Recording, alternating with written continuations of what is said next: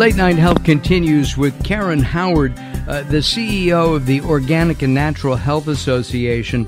We're talking about GMO labeling, the so-called DARK Act.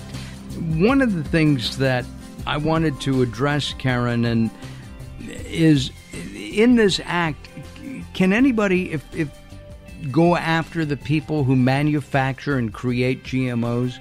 My understanding is that part of the act prohibits me as a consumer or anybody suing Monsanto because I got sick due to their organic, their GMO corn. Now, having read that bill a few times, I don't see any language in there that would be effective at that.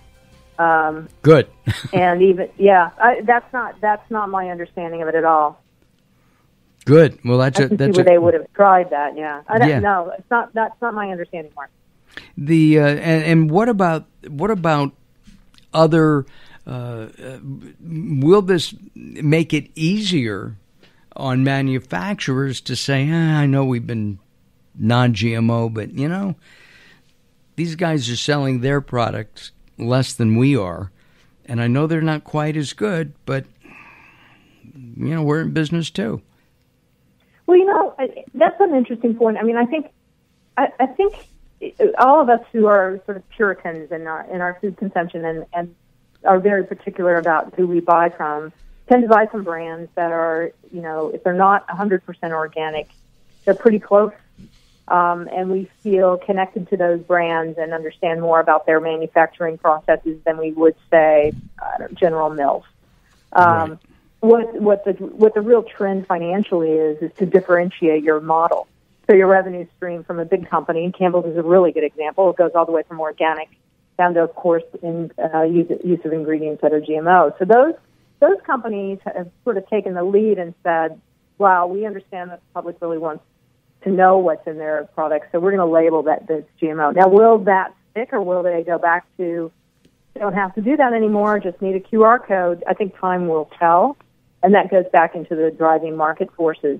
But when price is as competitive as it can be on a shelf, you can be certain that people will be less inclined to want to be transparent in their GMOs because they don't really have to do that unless the market is forcing that their way. So there will be I don't see any great, other than what consumers can manage, the muster and the good retailers of the world, that I don't see any groundswell now for, oh my goodness, I need to put GMO on my label because there's a law and that's what it says. I don't see that happening. And there's no incentive around that other than consumer demand. In looking at the marketplace itself, is the non-GMO market expanding? Are more people aware of that?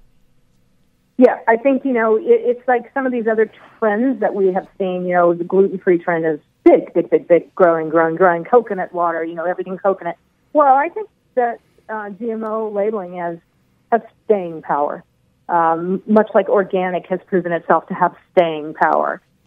The level of understanding around a lot of this terminology is very confusing now.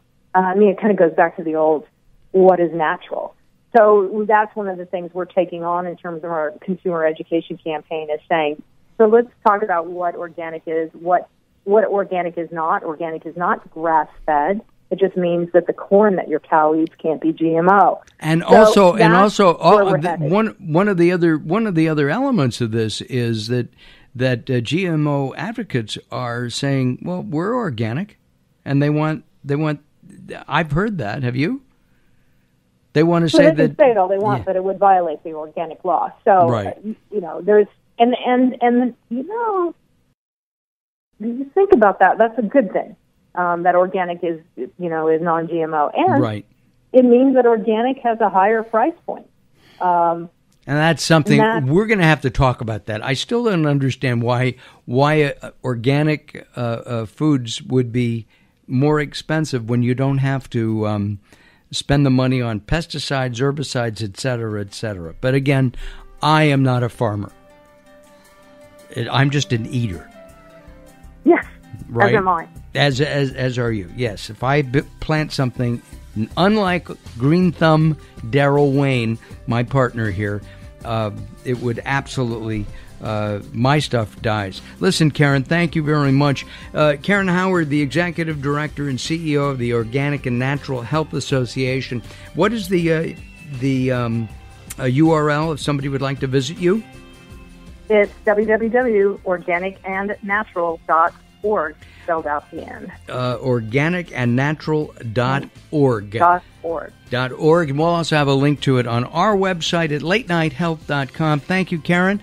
Coming up next, we're going to be talking with Orly Amore, and we're going to find out about how our healthcare system is broken. Don't go away, more coming up. If you're listening to Late Night Health right now, you're part of the growing target of baby boomers we're serving. Hi, I'm Daryl Wayne, producer of Late Night Health, inviting you to join the Late Night Health family. If you have any business targeting the growing boomer market, Late Night Health is the ideal advertising vehicle for you. From vitamins to insurance, alternative health to Western-style medicine, Late Night Health caters to the growing population of those over 40 years old. This vibrant demographic has expendable income to fight aging, purchase travel, take care of aging parents, or just have fun. Find out about the advertising opportunities with Late Night Health. Call us at 805-391-0308. That's 805-391-0308, or email us at info@latenighthealth.com. That's info@latenighthealth.com. Join Late Night Health as we empower people to take charge of their own health care. Call now at 805-391-0308. That's 805-391-0308.